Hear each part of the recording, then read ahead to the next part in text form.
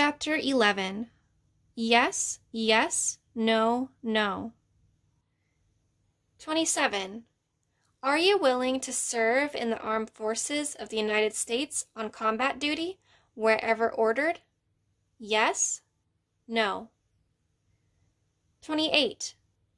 Will you swear unqualified allegiance to the United States of America and faithfully defend the United States from any or all attack by foreign or domestic forces, and forswear any form of allegiance or obedience to the Japanese Emperor or any other foreign government, power, or organization? Yes? No. From the War Relocation Authority Application for Leave Clearance, 1943. Later in December, the administration gave each family a Christmas tree hauled in from the Sierras. A new director had been appointed, and this was his gesture of apology for all the difficulties that had led up to the riot, a promise of better treatment and better times to come. It was an honest gesture, but it wasn't much of a Christmas that year. The presents were makeshift, and the wind was roaring. Papa was drunk. Better times were a long way off, and the difficulties, it seemed, had just begun. Early in February, the government's loyalty oath appeared. Everyone 17 and over was required to fill it out.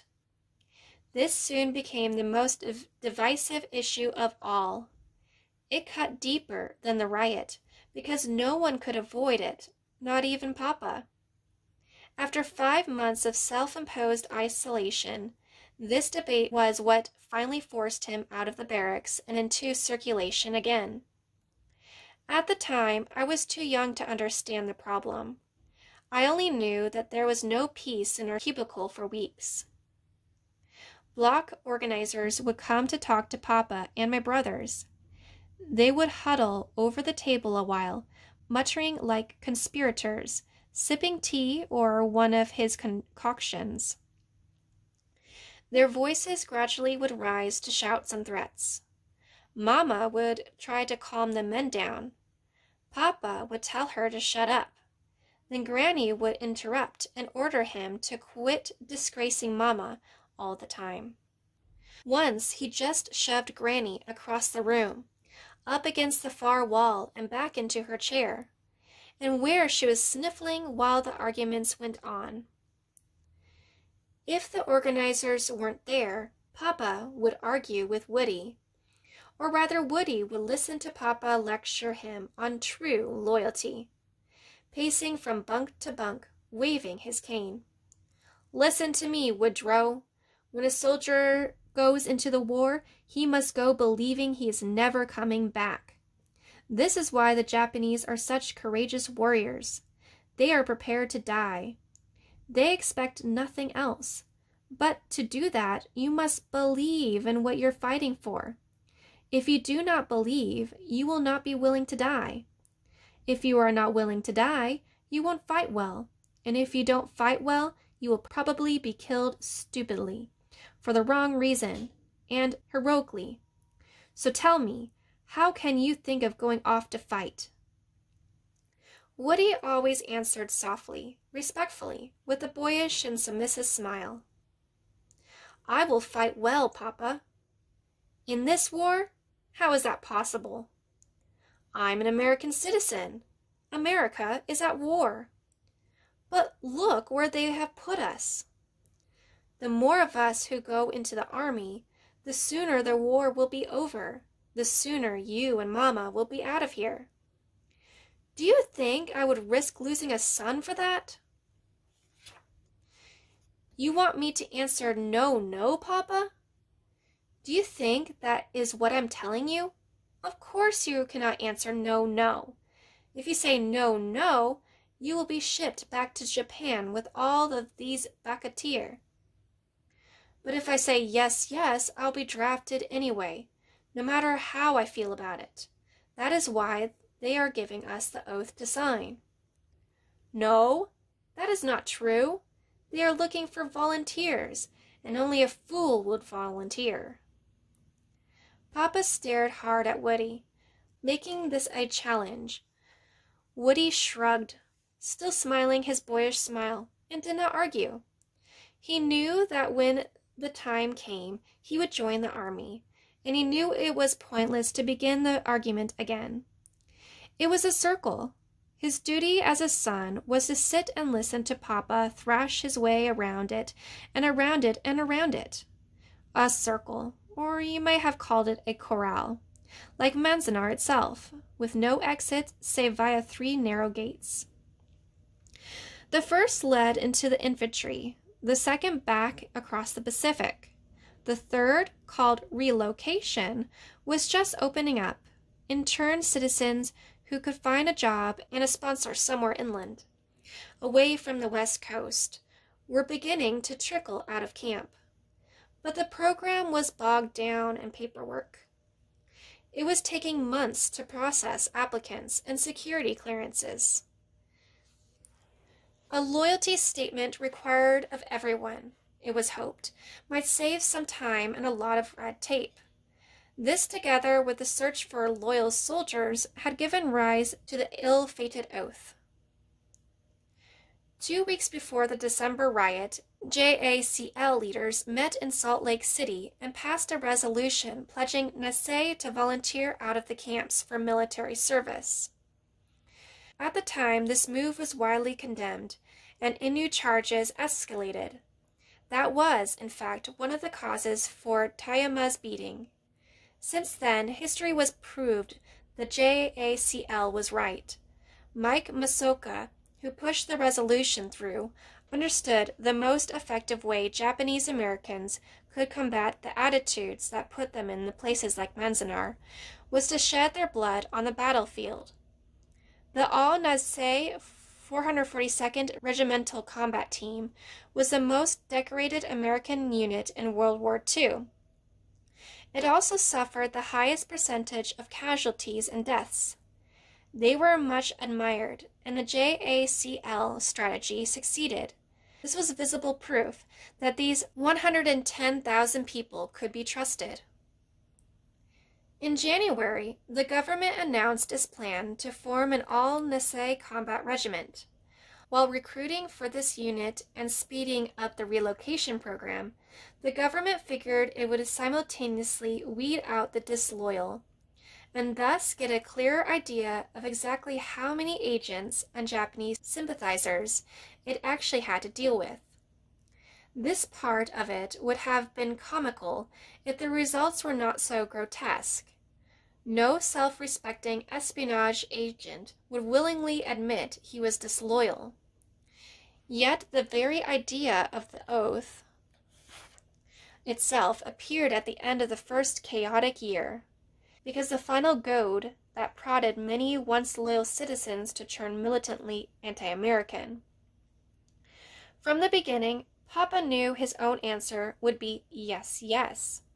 He agreed with Woody on this much, even though it meant swearing allegiance to the government that had sent him to Fort Lincoln, and denying his connection with the one country in the world where he might still have the rights of a citizen.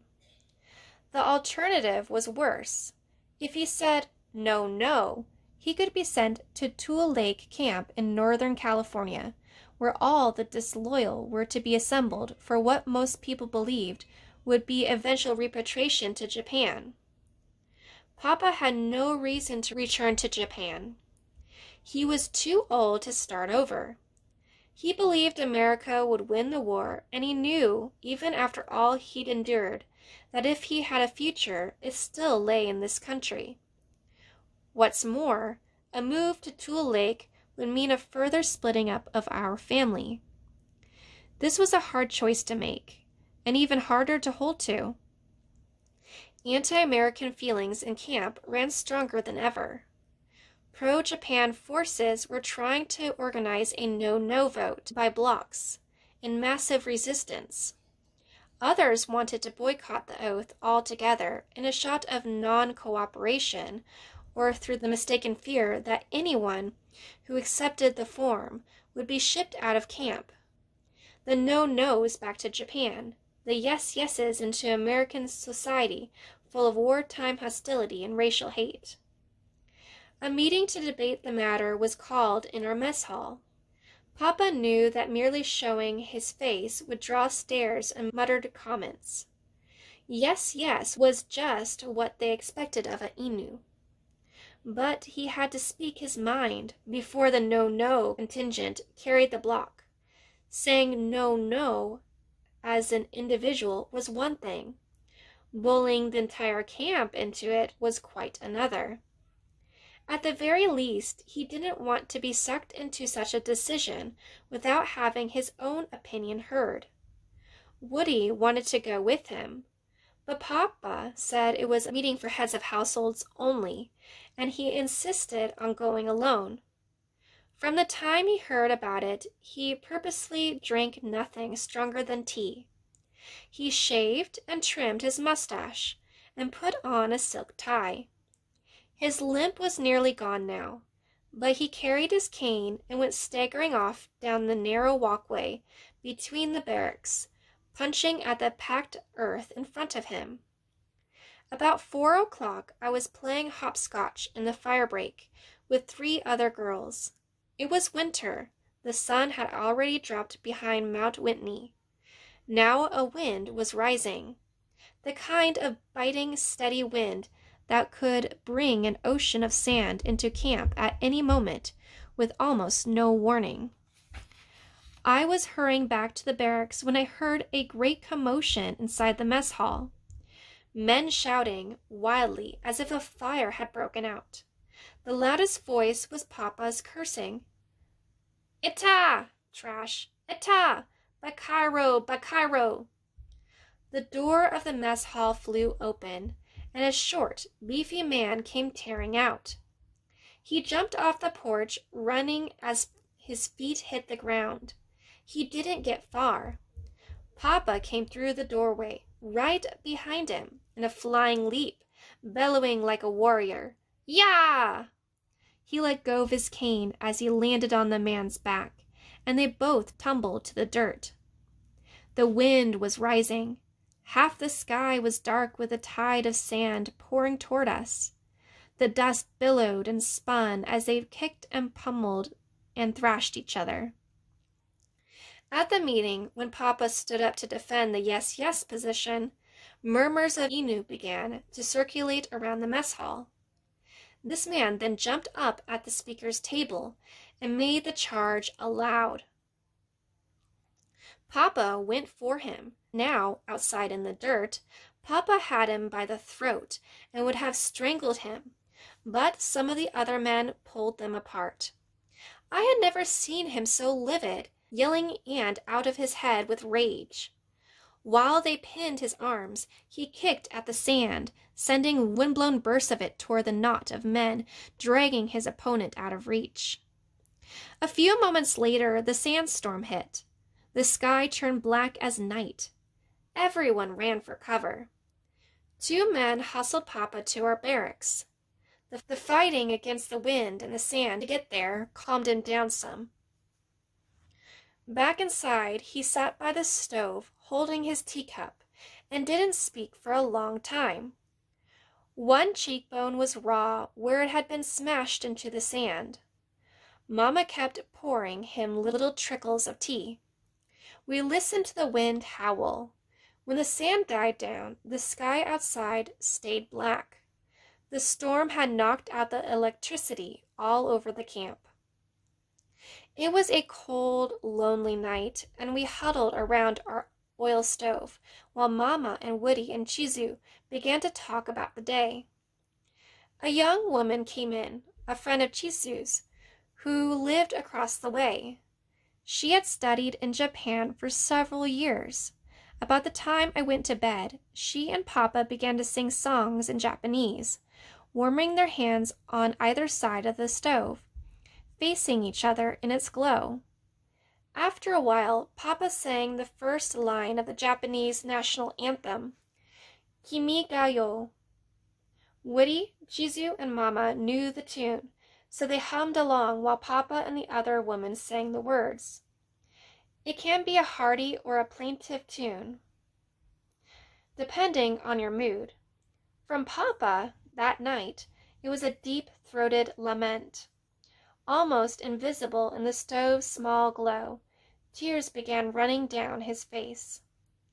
I had seen him cry a few times before. It only happened when he was singing or when someone else sang a song that moved him. He played the 3-stringed samisen, which Kyo and I called his pinko pinko. We would laugh together when we heard him plucking it and whining out old Japanese melodies. We would hold our ears and giggle. It was always a great joke between us, except for those rare times when Papa began to weep at the lyrics. Then we would just stare quietly, as I did that night, from some hidden corner of the room. This was always mysterious and incomprehensible. The national anthem, I later learned, is what he had sung every morning as a schoolboy in Japan. They still sing it there, the way American kids pledge allegiance to the flag. It is not a martial song or a victory song, the way many national anthems are. It is really a poem whose words go back to the 19th century. Kimi ga yo wa cheyoni, ya chiyoni, sazare, ishi no iwaotu, narite, koke no musumade. May thy peaceful reigns last long. May it last for thousands of years, until this tiny stone will grow into a massive rock, and the moss will cover it deep and thick. It is a patriotic song that can also be read as a proverb, as a personal credo for endurance. The stone can be the kingdom, or can be a man's life. The moss is the greenery that, in time, will spring even from a rock. In Japan, before the turn of the century, outside my father's house, there stood one of those stone lanterns with 4 stubby legs and a small pagoda-like roof. Each morning, someone in the household would pour a bucket of water over his lantern, and after several years, a skin of living vegetation began to show on the stone. As a boy, he was taught that the last line of the anthem refers to a certain type of mossy lichen, with exquisitely tiny white flowers sprinkled in amongst the green.